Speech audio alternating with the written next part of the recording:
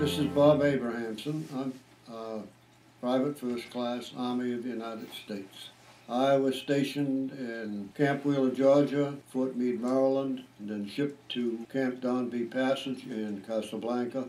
From there to Oran and Algeria, then by ship to Naples, Italy. I was 18. I was an infantry rifleman. Of course, I was what they call a replacement. I joined the 36th Division as a replacement to replace someone who had been killed. So we only had 17 weeks of training here in this country at Camp Wheeler. Then they needed warm bodies over there. They shipped us over there. You go where you're told. Footbridge across. It was basically partly underwater, so if you made one mistake, and of course you had 40 pounds of equipment on your back, if you made one mistake, you're over the side. Called Rapido because it was a rapid river and you couldn't swim it. We had rubber boats, we had wooden boats, we carried them down too. But by the time we got there, we had been shelled so heavily that all the boats had holes in them, they all sunk. There was as many people drowned that day as there was shot, really, or wounded. That's why they call it the Bloody River. That was the worst battle I was in, and it was a no-win situation. Oh, I was in the battles of San Angelo and the Battle of San Pietro. Luckily, I didn't get any kind of a serious wound. And my two brothers, I had one in the infantry, and one was a combat medic, and they all came back with no injuries. I was in the Army 31 months, and 18 of it was as a POW. We were basically attempting a river crossing that could not be successfully done, was the opinion of most of the generals, except for the head General Mark Clark. He insisted that we try. That was where I was captured. That was the most horrendous battle that I was in. I was in smaller ones, but this was the worst. We lost 1,000 men there that day in 8 hours, captured by the Germans. Yeah, we were walked about 5 miles into the nearest town and put into a barn for the night. And following day, we shipped by truck into the mountains above Rome to a provisional camp for prisoners of war.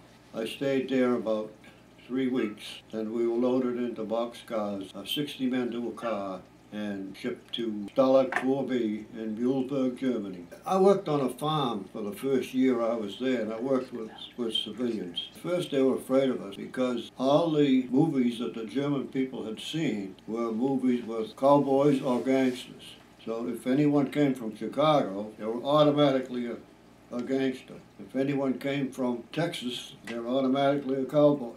I was there for a year and a half, and as I said before, the first year was spent on a farm, doing all kinds of farm work. I was on a work detail. 10 of us were out in the woods chopping wood. On January 29th, the Russian army was within about 20 miles of us. So the Germans walked us out, and they burnt the village and all the barns behind it, so the Russians wouldn't get any benefit from it.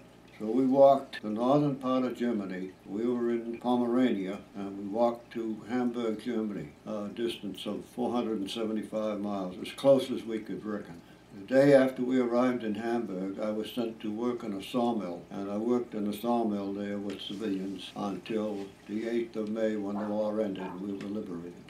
We had to put a stop to Hitler and Tojo. Not the greatest way to end the war, as far as I'm concerned, but if we hadn't, we would probably have lost 1 million men going into Japan because they were set up to fight to the last person, whether they had a shovel or a rifle. So I think it was something that had to be done.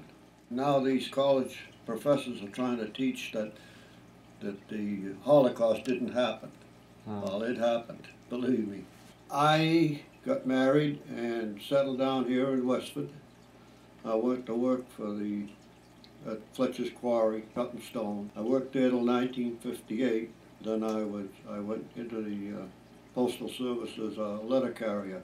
I think the main thing that changed in me was the fact that I was able to cope with things much better than when I went into the service, because of the fact that you had to accept whatever happened to you. You had no control over what happened to you in the prison camp. So you had to just bite the bullet and take whatever happened. Originally, it brought everyone together to win the war. And I think that's what the United States was really all about.